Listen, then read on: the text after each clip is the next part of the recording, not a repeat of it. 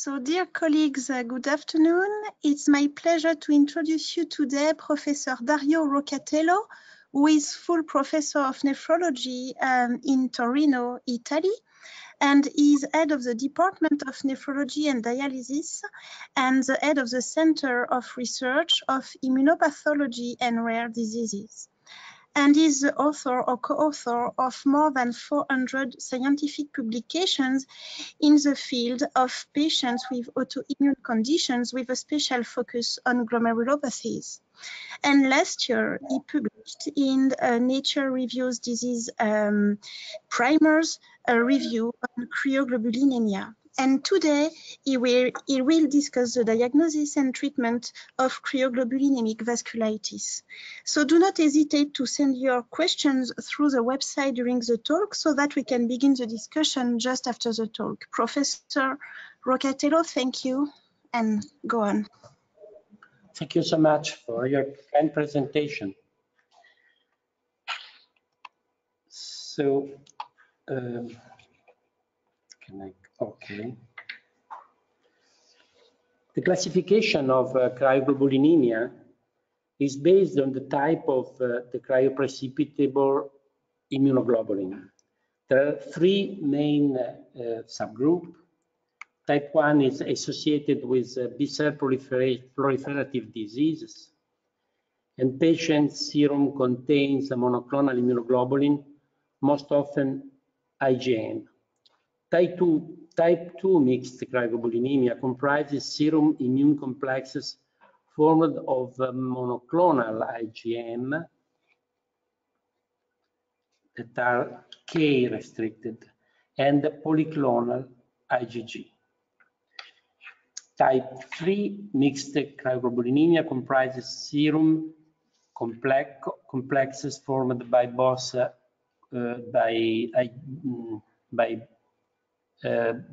IgM and IgG, both polyclonal.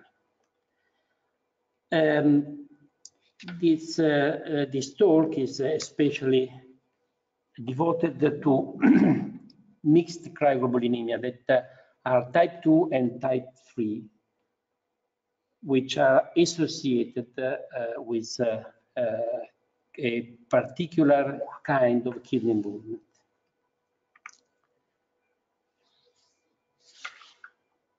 So,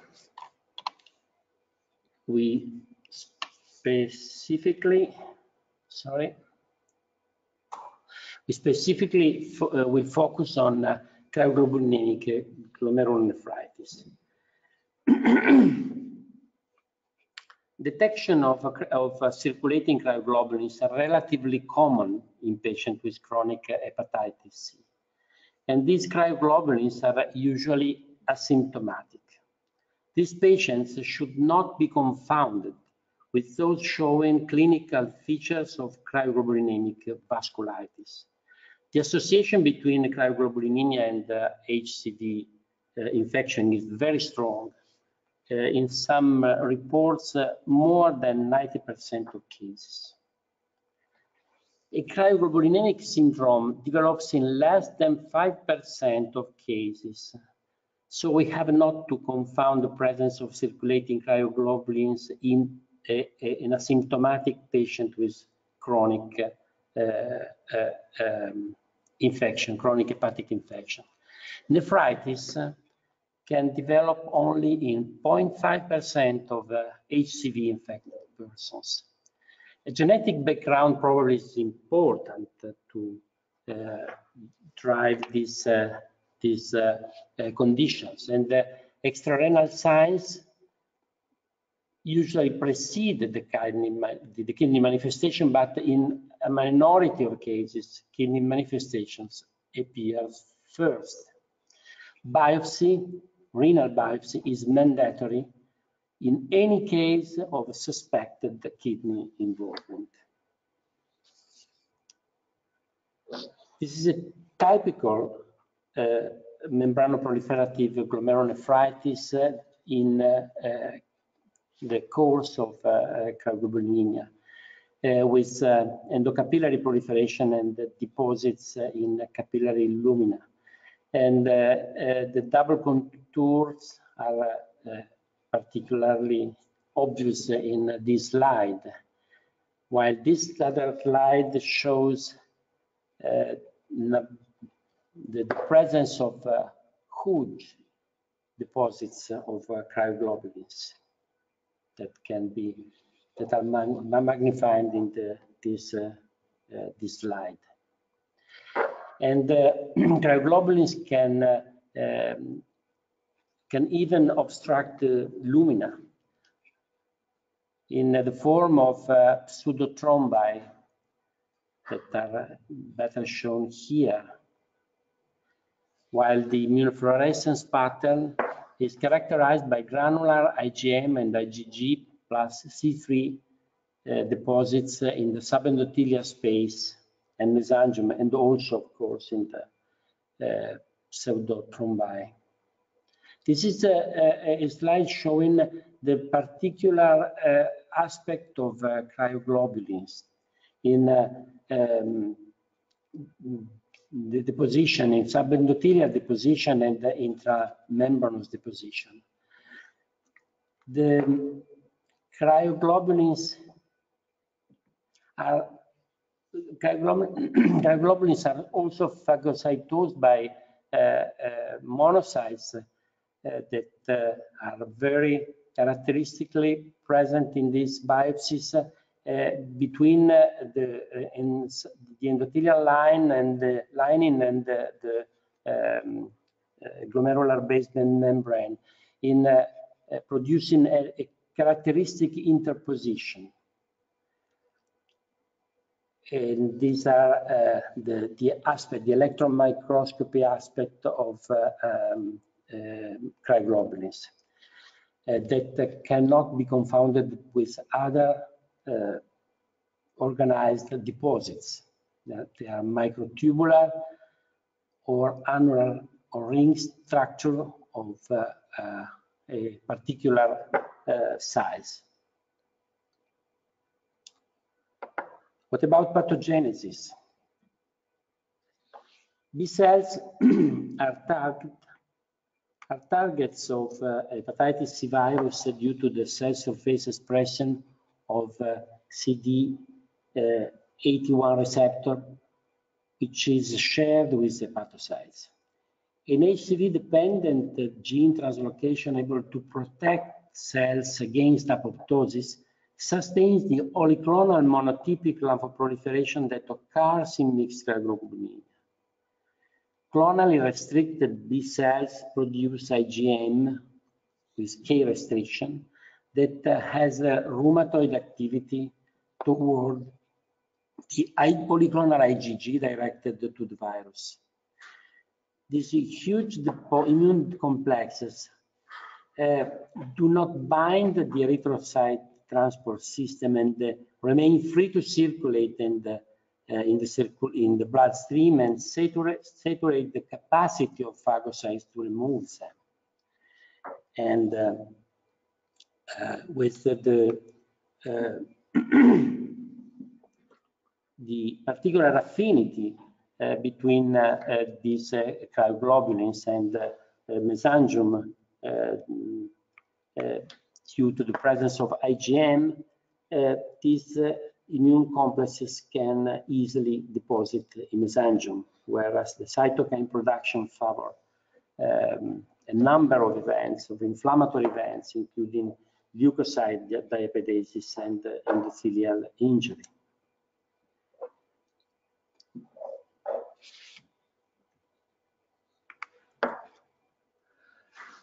The relationship between HCV infection and mixed cryoglobulinemic nephritis was addressed in a multi-center study of the Italian group of renal immune pathology on about 50% of patients recruited by the Italian registry of renal biopsy between 5 years.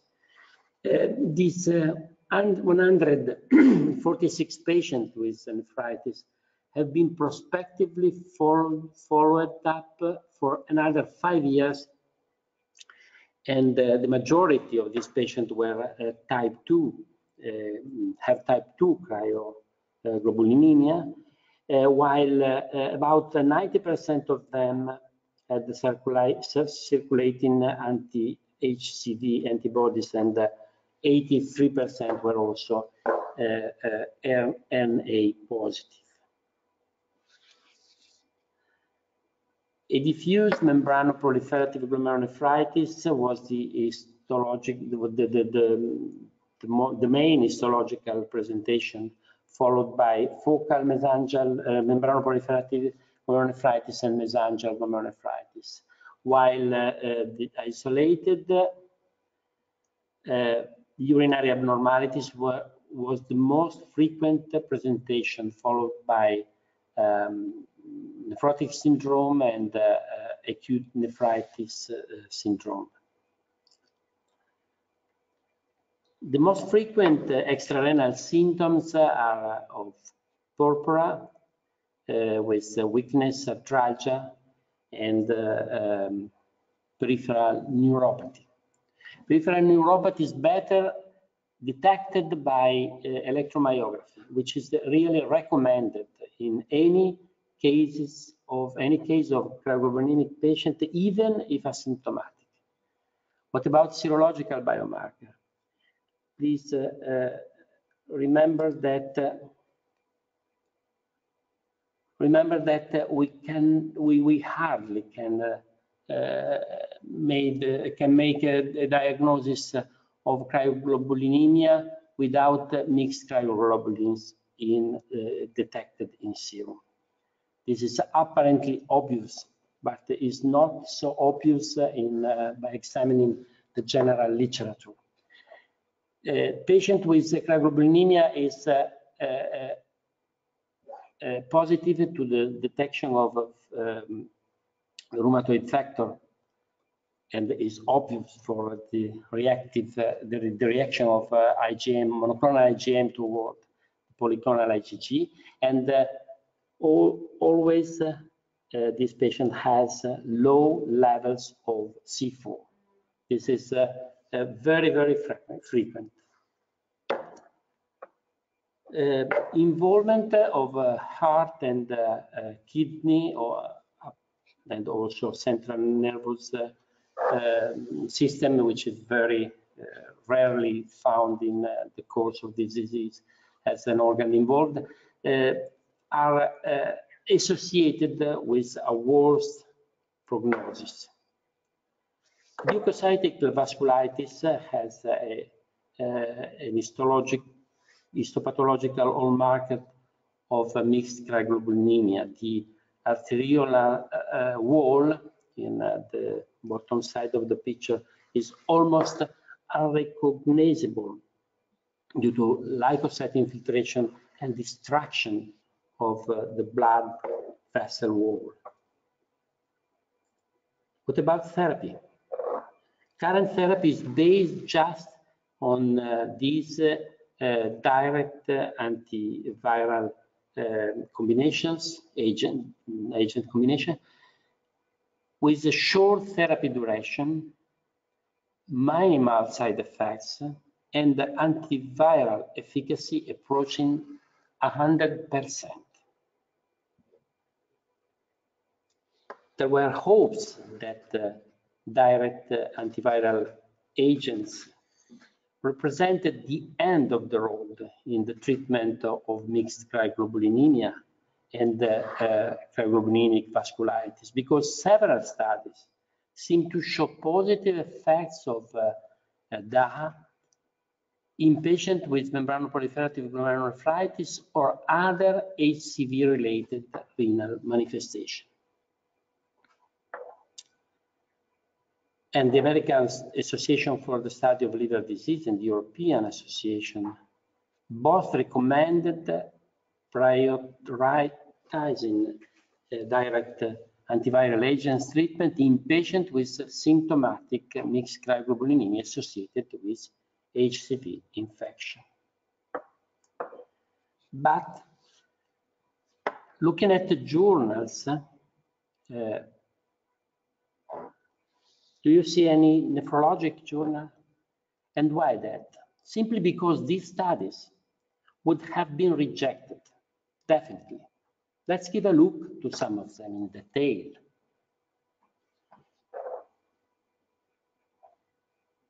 In Gragnani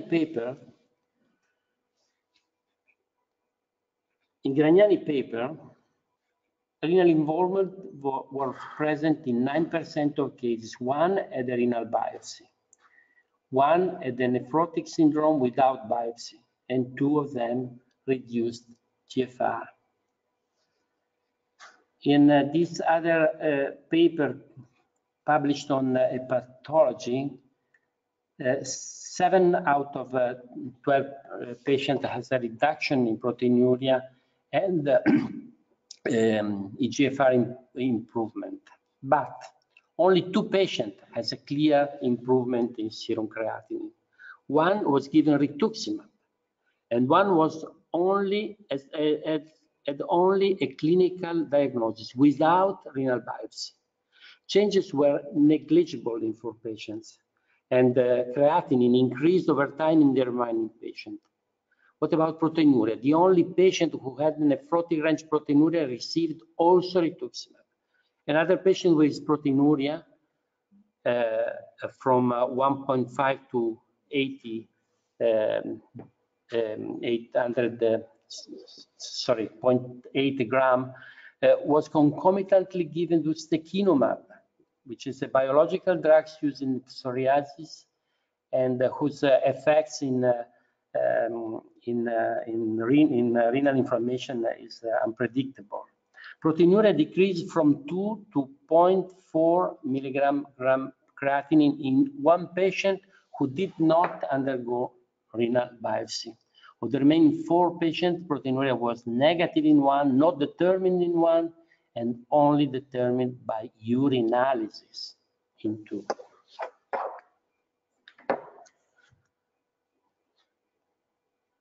And what about the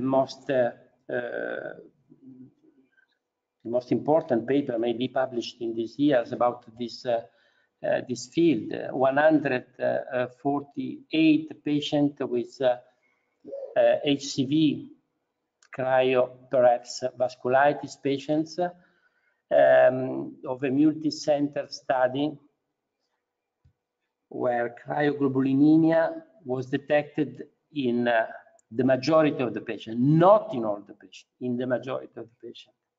And 1/3 of the patients were previously treated with other drugs. Low C4, which we usually observe in every patient with cryoglobulinemia, mixed cryoglobulinemia, was present only in 1/3 of this cohort of patients, and renal involvement was present in 25 out of 148 patients. And there is no trace, no evidence in this paper of a single renal biopsy. Let's present this case.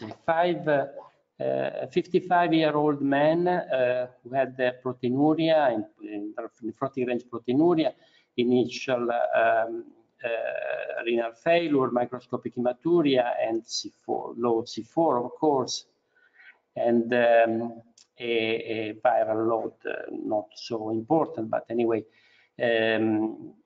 cryocrit low, but cryoglobulin is present, polyclonal and of course rheumatoid factor.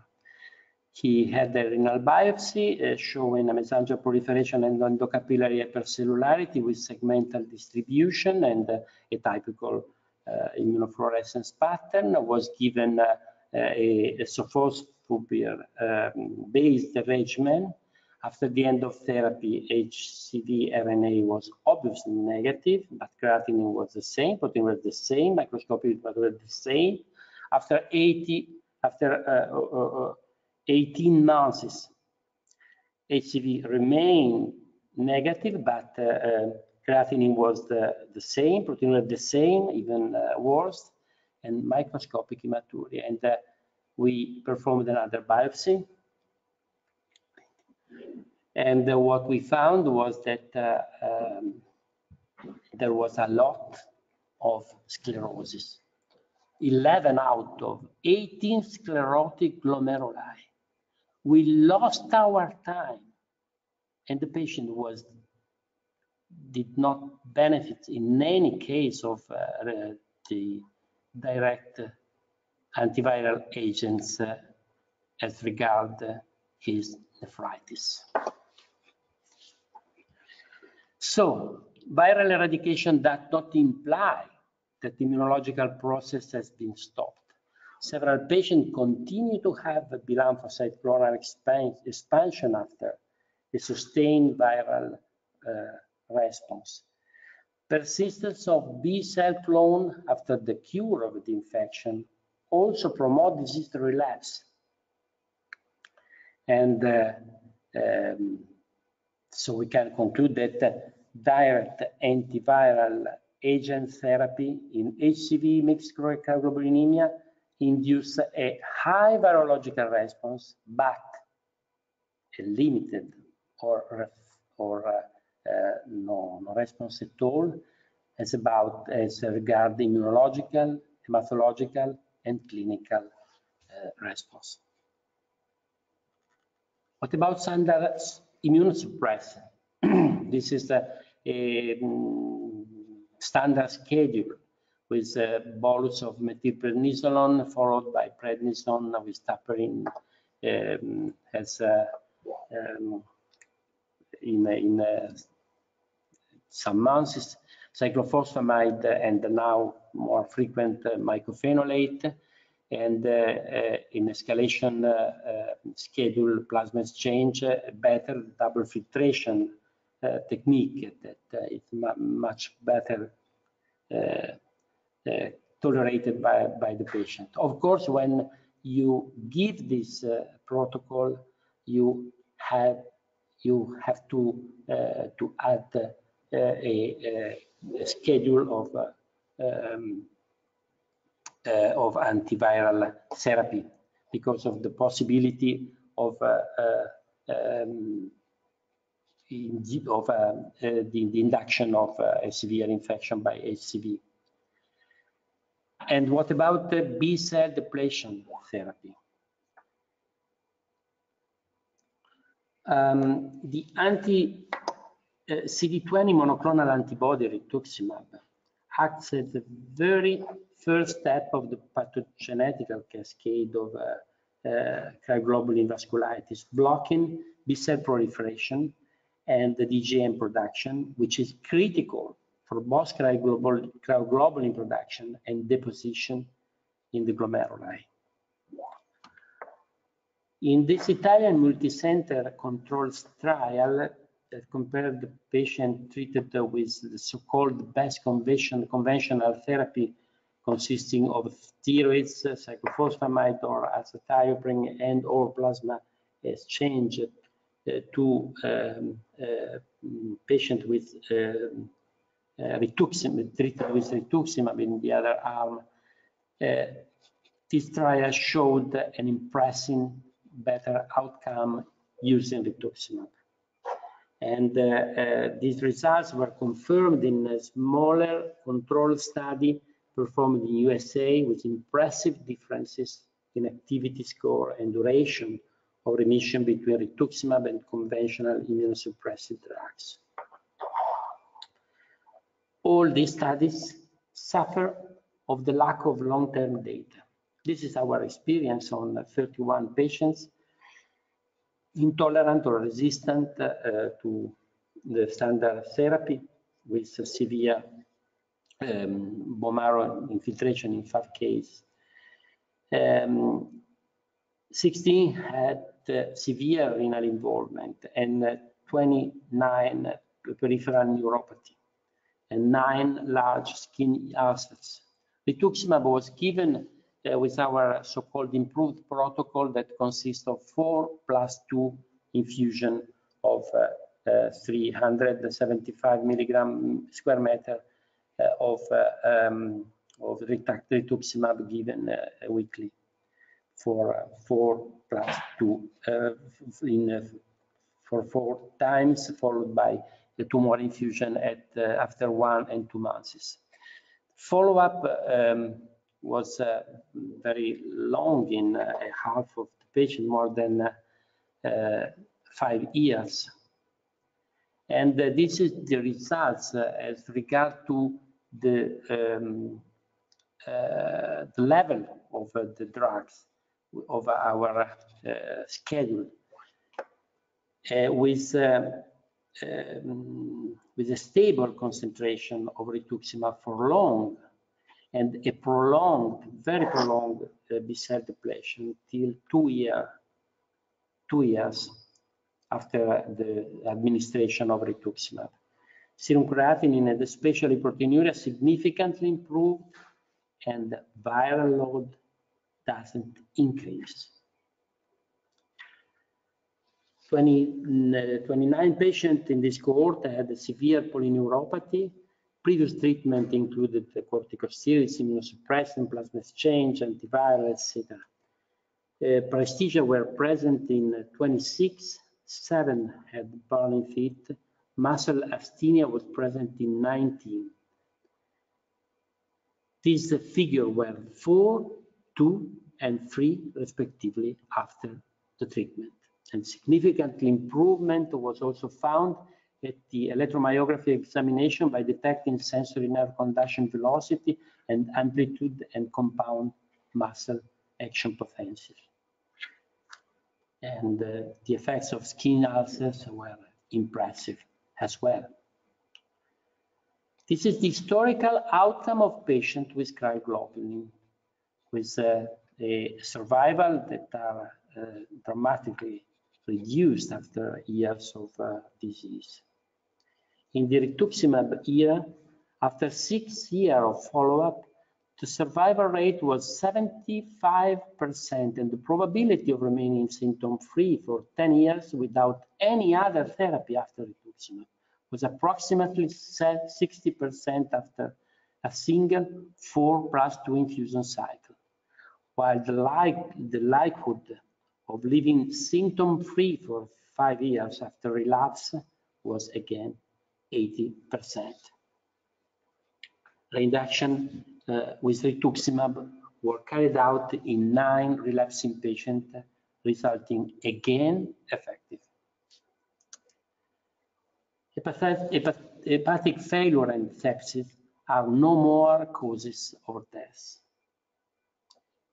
Coming back to our patient with cryoglobulinemic vasculitis given direct antiviral agents,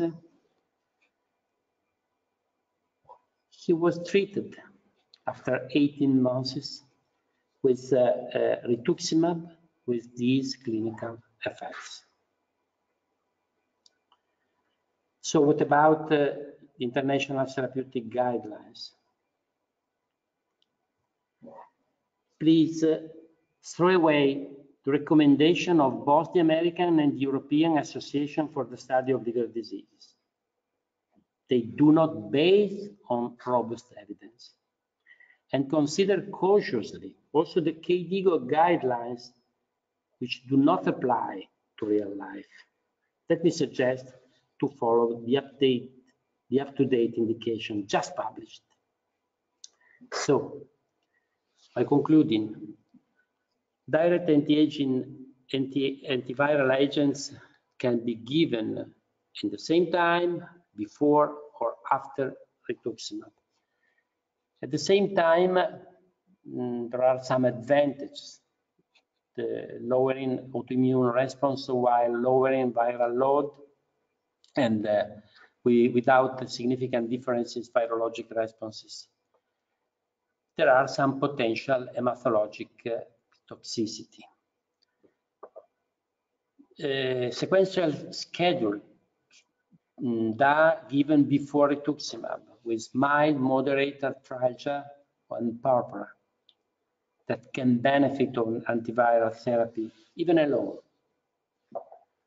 but in the presence of renal involvement, a biopsy-proven renal involvement, because please remember that a patient with cryoglobulinemia who has a non-nephrotic proteinuria and is not biopsied is a patient with proteinuria, is a patient with cryoglobulinemia and proteinuria or reduced GFR, is not necessarily a patient with cryoglobulinemic nephritis. Sequential, in this sequential schedule, rituximab is given before, and this is mandatory in diffuse membranoproliferative glomerulonephritis, and rituximab take into account also that this rituximab could further increase the odds of achieving sustained viral response by depleting B cells, which are a potential reservoir for the virus. Thank you for your attention. This is the team I am proud to participate. And let me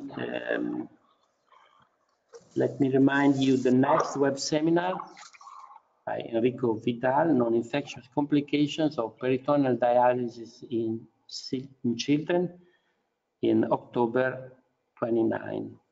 Thank you.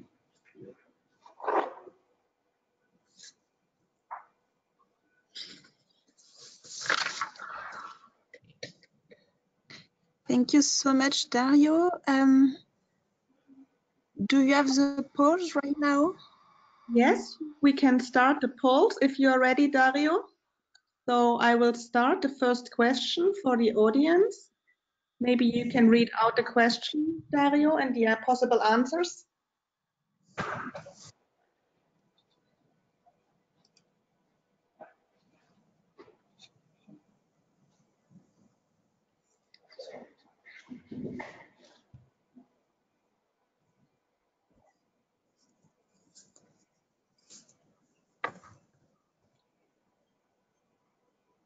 Okay, so maybe if Dario doesn't read the question, I will read it. So HCV is the cause of cryoglobulinemic glomerulonephritis in about 10, 30, 60, or 90% of patients. Okay, let's wait some and more then seconds. only 59% of participants have participated. So don't be shy, go ahead, push up the button.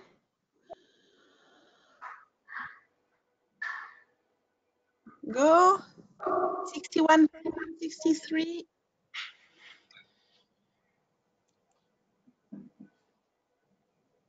Almost there. 73. Okay.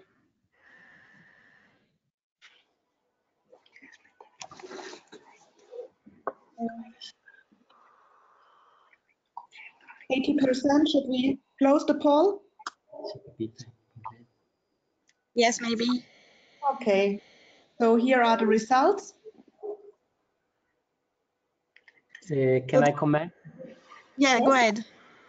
Okay, maybe I was not clear enough in emphasizing the role of hepatitis C virus in the pathogenesis of cryoglobulinemia, because many reports, the association is more than 90% of cases. And in our multi-center experience in Italy that included about half of the patient with this disease diagnosed in the previous 5 years, 88% of patients has an HCV infection. Okay, let's go on to the next question.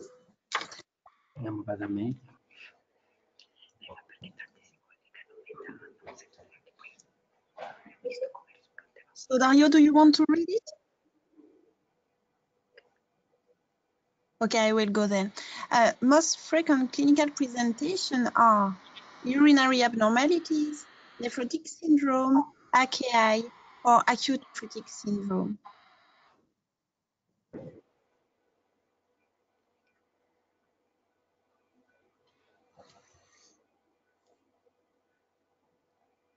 So you still have 30 seconds to vote.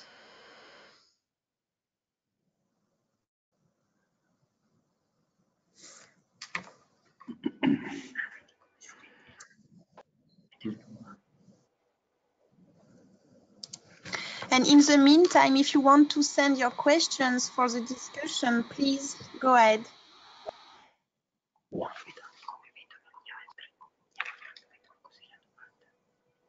Okay, I'm going to close the question. Here are the results. Can I comment? Yes, go on. Yes. Indeed, urinary abnormalities are the most frequent kind of clinical presentation. Not so greater frequency as compared to nephrotic syndrome. So, and also acute nephritic syndrome is an important kind of clinical presentation. It's about 1/3 each, but urinary abnormalities definitely more than the other. Okay. Okay, so let's go for the next question. So which are the typical biomarkers? I will leave you without reading. Anti-CCP, anti-nuclear antibodies, anti-Rho0 SSA, low C4, low C3, and normal C4.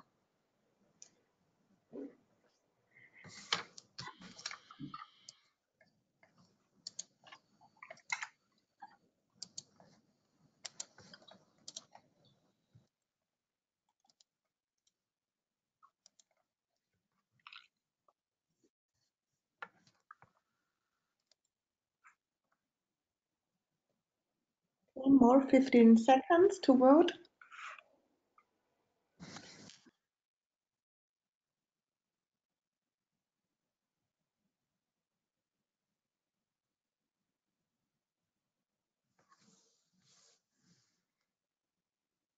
Okay, I'm closing and showing the results. Can you comment on it, Dario? Okay, very, very glad for this result that, of course, means that our message reached the target. Please consider with much suspicion any case of so-called cryoglobulinemic vasculitis without low C4 and without elevation of rheumatoid factor. Okay, let's go on to the last question from Dario. So what is the recommended therapy of glomerulonephritis due to cryoglobulinemia? DAA, conventional immunosuppressive therapy, rituximab, or only steroids?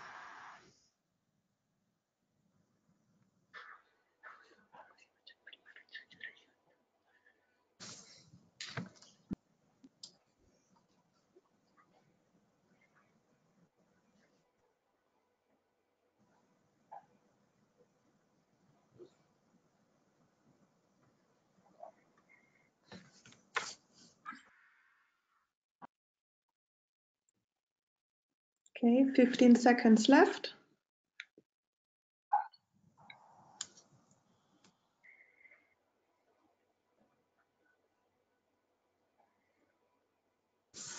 %81 have voted. So 86 actually, showing the results. So Dario, do you want to comment?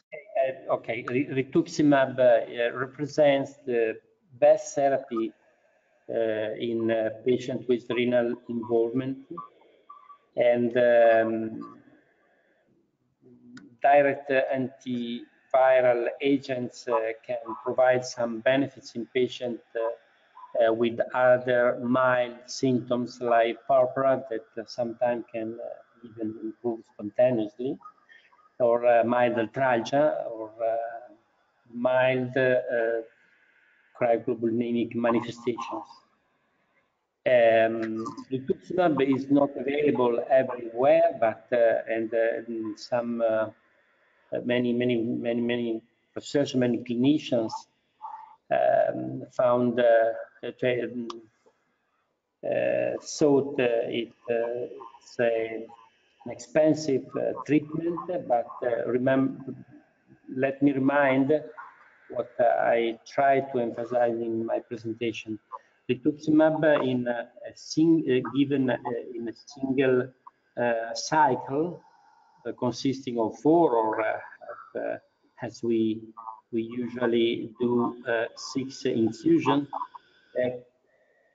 can obtain a stable remission of the disease without any other maintenance therapy. And besides, the biosimilars that are now available of rituximab are quite effective, and with a cost that is 1/3 of the original molecule. So also this aspect can be taken into account.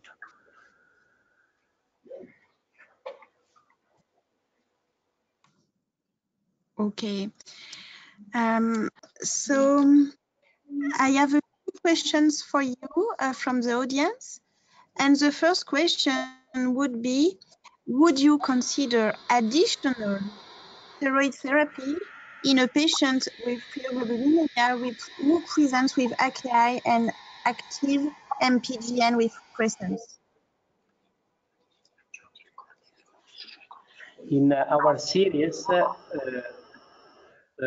5 patients, if I remember well, were given at the beginning, at the starting of therapy, also steroid pulses with a very short course of prednisone because of a very severe presentation.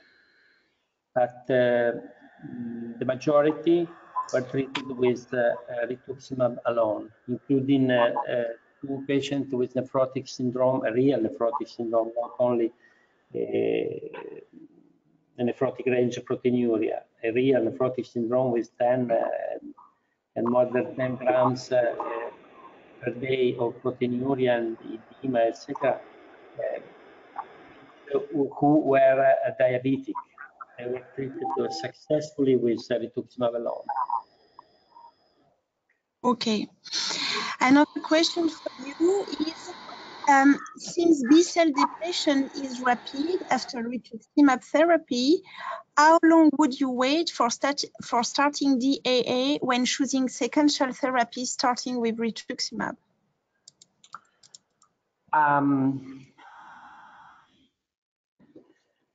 As I showed in the last, slide, direct anti-agent therapy, antiviral agents can be given also simultaneously with rituximab.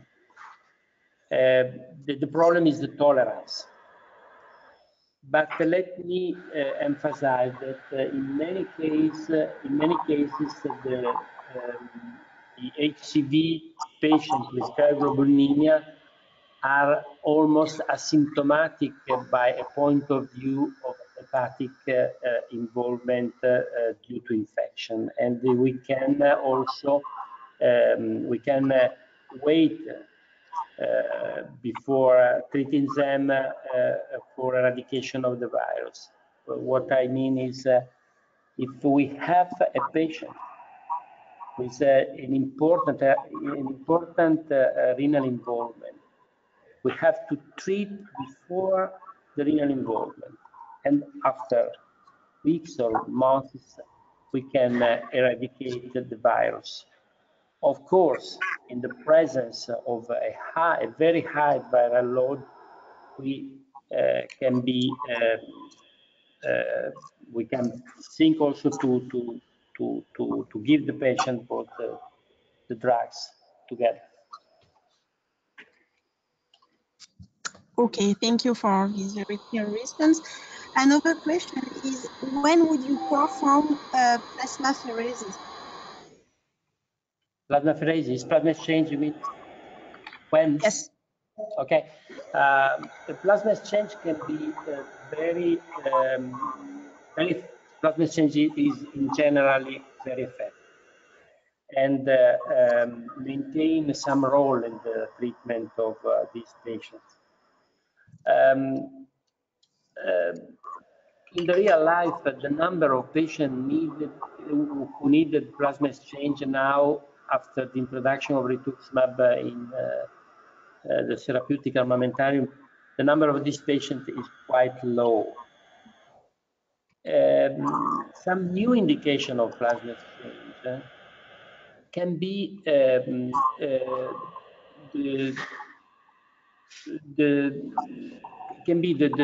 treatment of patients with a very high cryocrit level. In these cases, removing cryoglobulins before giving rituximab can avoid the combination of rituximab with cryoglobulin that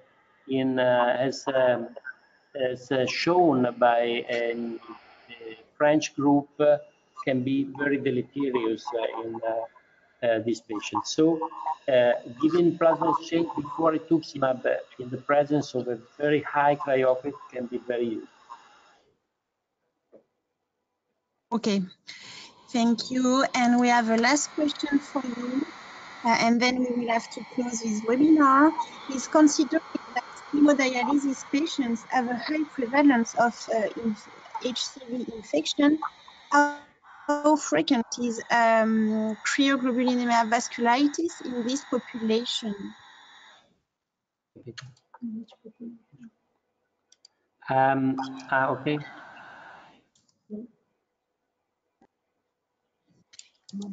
Do you want considering that hemodialysis? How frequent is how many patients reach the dialysis? Yes. Okay. The number of patients with cryoglobulinemia who undergo dialysis is not so high. It's a very few number of patients. I think that this depends on both the effective therapy that was used in the past and especially now, and also the fact that when in the past the patient had important involvement in many organs, he died before reaching dialysis. Now, with the introduction of rituximab, the patient died for cardiovascular reasons. As an old man, an old woman who was treated with an effective drug. But anyway, the number of patients with cryoglobulinemia undergoing dialysis is very, very few.